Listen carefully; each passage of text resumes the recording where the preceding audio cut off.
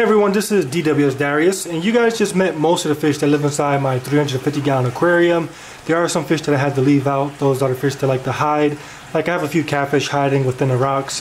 I have a female jaguar cichlid. She's in there hiding, and she's hiding because I just added her to the tank about a week ago, and she's been getting a lot of aggression from some of the other female parachroma species. One of the catfish that rarely comes out is actually out right now, which is pretty rare. Back there I have my green phantom pleco, and look, they block it. They block the view. But yeah, green phantom pleco is one of the catfish that you rarely see. But today I want to discuss a little bit of the power and politics of this aquarium, break down the hierarchy a little bit. I find it very interesting just to watch these fish develop their community.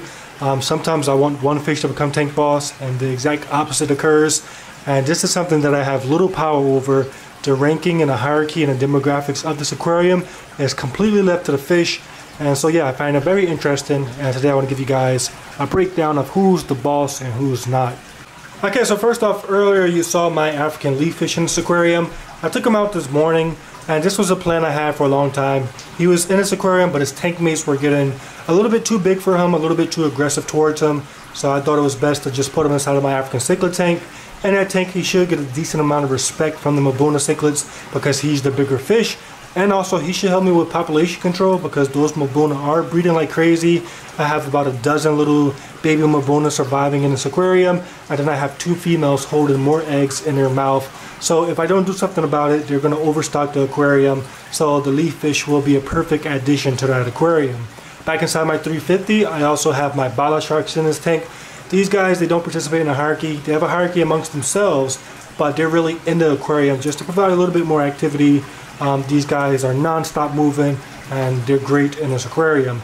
And lastly, the catfish in this tank. These guys don't participate in a hierarchy either. Sometimes you may find the catfish wrestling with some of the cichlids, but they're really no main power in this aquarium.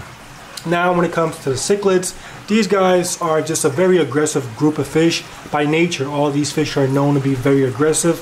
We have fish like the Mayan cichlid, we have the red terror, we have Viejas cichlids, which are the dominant group of fish in this aquarium. And these guys are known to be very aggressive despite their beautiful and peaceful looks. These guys are nasty. We have a Madagascar cichlid, the starry night cichlid, another fish that is known to be very aggressive. We have jaguars and dovies, fish that are all notorious for being aggressive. So naturally, this is a very aggressive aquarium.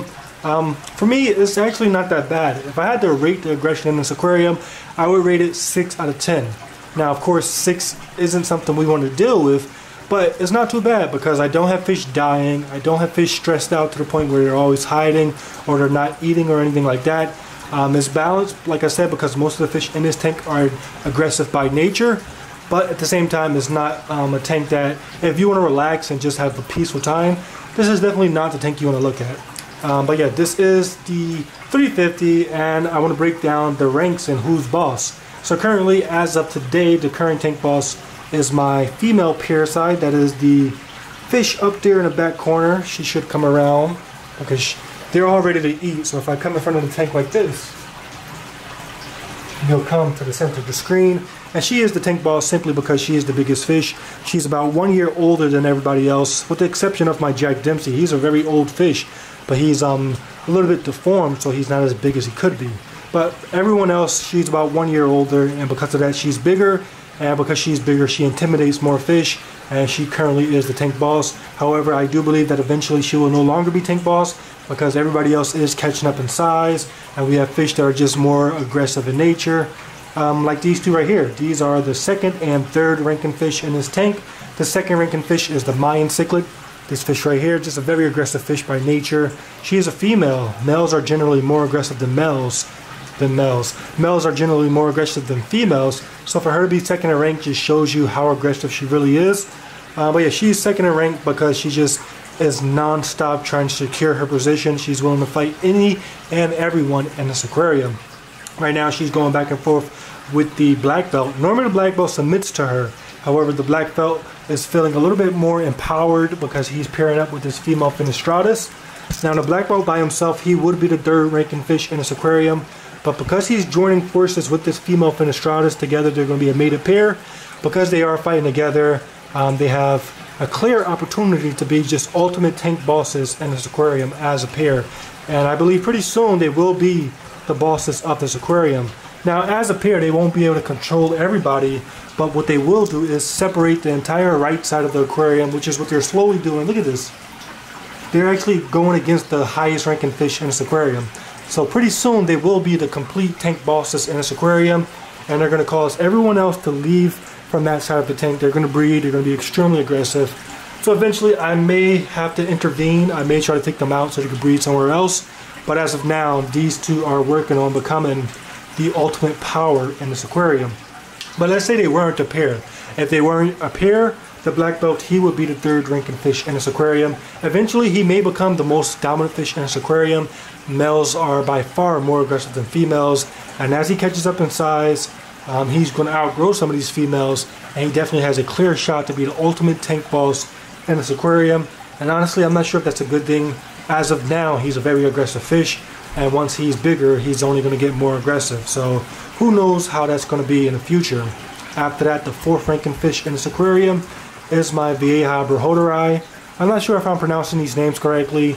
These scientists name these fish pretty weird, so forgive me if I do incorrectly or incorrectly pronounce these guys and their scientific names. But yeah, this is the fourth ranking fish. I actually like this guy. He's pretty aggressive. He is a male, and when I say a fish is a male or female, it's simply based on their character. I judge fish's gender based on their character, especially while they're young.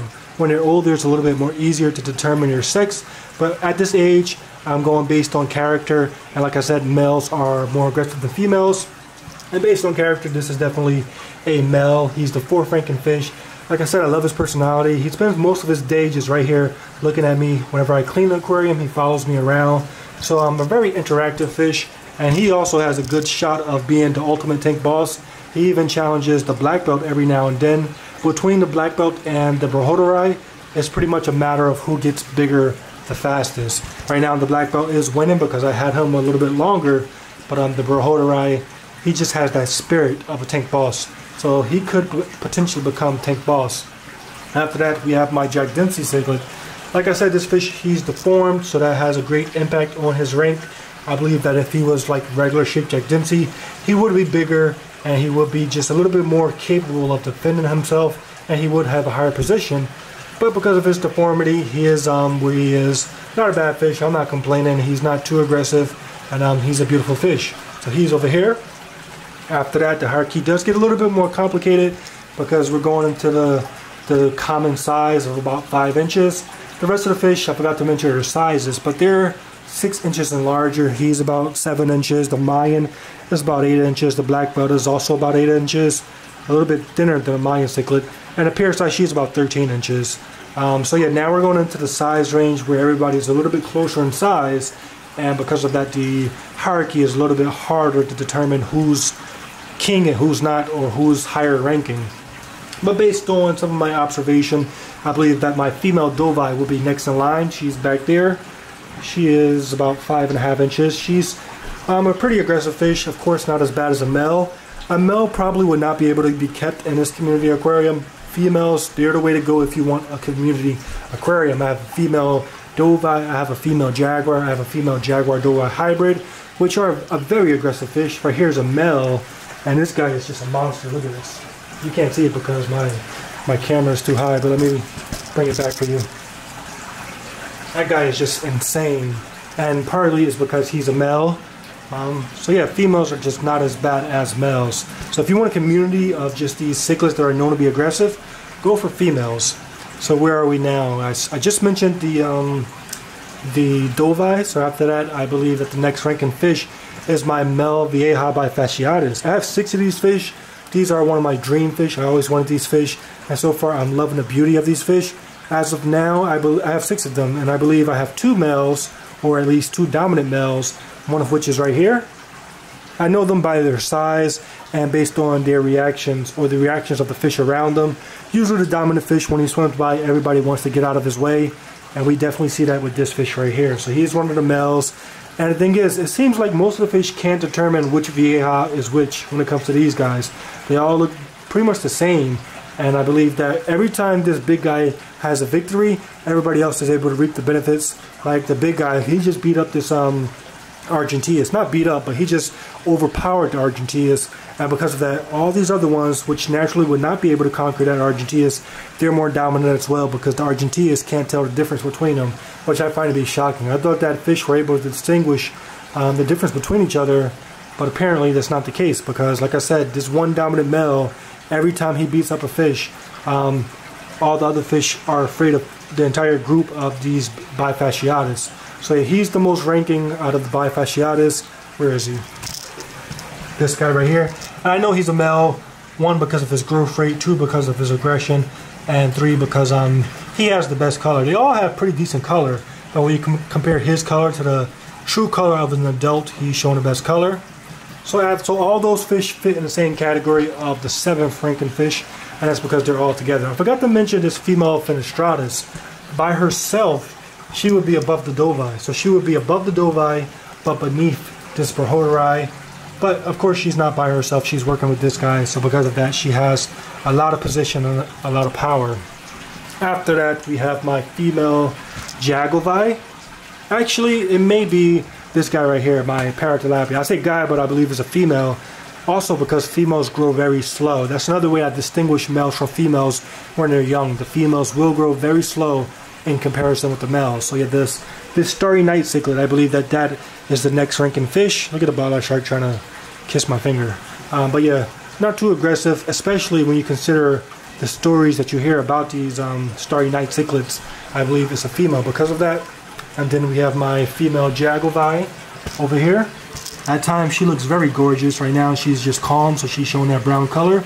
But when she's in a mood, she shows a nice golden color. It almost looks like she's trying to seduce this Jack Dempsey. He's not interested, but every now and then I catch her showing off, shaking in front of him. It would be nice if they would pair up, because I know it would help with some of the resistance against this pair. But for now, she's being rejected. And then underneath that rock, I have my female Jaguar. She's using that rock as a stronghold. Every now and then I catch her arguing with some of the fish through the rocks, but she's back there in those rocks and you can barely see her. After that, we have the smallest fish in the tank, the smallest cichlid. He's the smallest fish altogether, and that is my Mesoharis feste. Currently in this aquarium as a grow out. You see him back there. It's showing a lot of signs of being a male. I wanted a female because I wanted... Oh, look. You just saw a glimpse of my Raphael catfish, a fish that rarely comes out.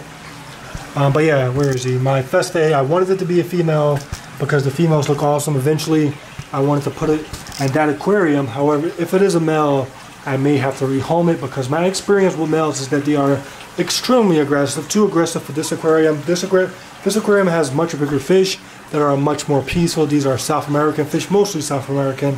I do have some jaguars that are from Central America, but altogether this tank is much more peaceful than this aquarium, so I don't want to disrupt that peace with an aggressive male feste. So we're going to watch him, hoping for a female, but if it is a male, if he is behaved well, I may keep him, but if not, he will be rehomed. And that is the current scenario of this here aquarium. And the interesting thing is that this thing could change in as little as a week. These fish, it's just crazy how they are they take opportunities. If I was to do like a rescape, you would have a change of power. If I was to like feed a special food, you might have a change of power. So it's pretty interesting watching how sensitive this rank is. And one of the reasons why I believe it's so sensitive is because these fish are young. Like I said, they are close in size, and because of that, there is no clear advantage one over the other. The main thing that creates advantage is size when it comes to these fish, and really a lot of them are around the same size. Wait, did I forget to mention one of the beautiful fish in this aquarium? This guy right here, or this lady. I do believe that she's a female.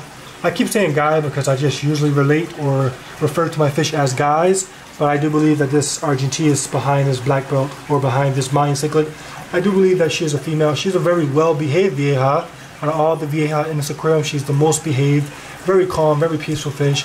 I wouldn't mind her being tank boss because she's calm, but I doubt that she ever becomes tank boss just because of her calm nature. But when it comes to the rank, she's just below the vieja. She's just below these guys right here. So yeah, she's a very beautiful fish. Can't believe I forgot her, but there's just a lot going on, so forgive me for forgetting her.